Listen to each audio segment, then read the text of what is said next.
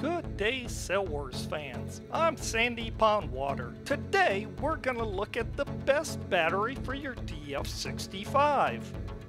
Brought to you by the Northern Maryland Mall Yacht Club and the Space Coast Model Sailing Club, which is located in beautiful Melbourne, Florida. And of course, we love the AMYA. And we have a new Facebook page, and in just over a month we have 4,000 friends, so friend us. And before we hit the water, we would like to thank our newest subscribers. Thank you so much. We appreciate everything you're doing. So let's get weighing. The Dragon 65 Restricted Class Rules version 1.7 state that the minimum weight of a battery has to be 45 grams. So we're going to find out today how low of a battery in milliamps can you go before you hit that number. It's important to remember that different manufacturers' batteries may have slightly different weights, so weigh your own before competing in a sanctioned event. Let's start by weighing connectors. Now there's many kinds of connectors. This is just our little standard.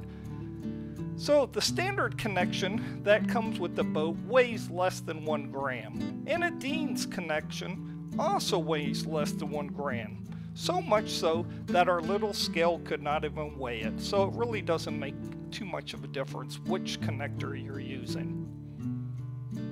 Now a 6-volt 200 milliamp nickel metal battery weighs 144 grams, and this is the largest battery we will test. These are best for larger boats such as an EC12.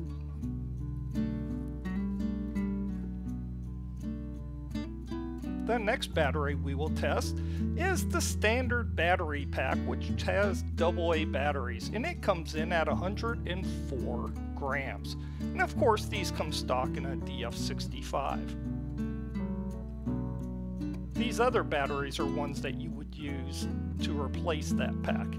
The next battery is a 7.4 1700 milliamp, and it weighs 82 grams. This is a good size for an IOM Soling US 1 meter. Or if you need to race about 15 races, they'll last a long time. The next battery is a 6.6 volt 90 milliamp battery, and it weighs 54 grams. These are good for about 8 to 10 races. Now we are getting to the lighter batteries. The 7.4 volt 800 milliamp equals 46 grams. Uh-oh, watch out, we're getting close to that 45 grams. And last but not least, we're going to test out a 7.4 500 milliamp, and it comes in at 46, and then it changed to 48 grams. So our advice is don't go below the 800 milliamps. Why would you? They weigh about the same. Only use a 500 milliamp if you're going to do real short races and maybe a maximum of 5 of those. Our favorite size to use is an 800 milliamps for standard DF65 racing. Caution, check which voltage your electronics can handle. We don't want you blowing up your system and blaming it on us, because we have blown up several servos from versions 1 through 5. Again, check what the manufacturer recommends and then do it at your own peril. Now, as far as does higher voltage mean the servos move faster, we tested this and we saw no difference. So of course, be safe when you're charging, especially with LiPo batteries. The Life batteries seem to be safer. So have fun sailing. Thank you, Sandy. We will all subscribe. Wait a minute, Sandy, that's me. Oh, okay, I'll thank myself. But go ahead and subscribe and watch for more great videos. Of course, Cell Wars is made up of volunteers such as myself, and the only thanks we get is for you guys subscribing or saying hello to us and thanking us at the pond.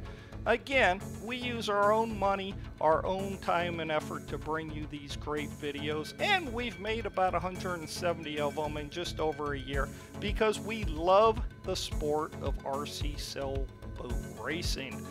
So remember, if you run a club's homepage, please put a link to our YouTube Sail Wars homepage on your website and let your sailors know about us so they can go to our website and look at our many great videos.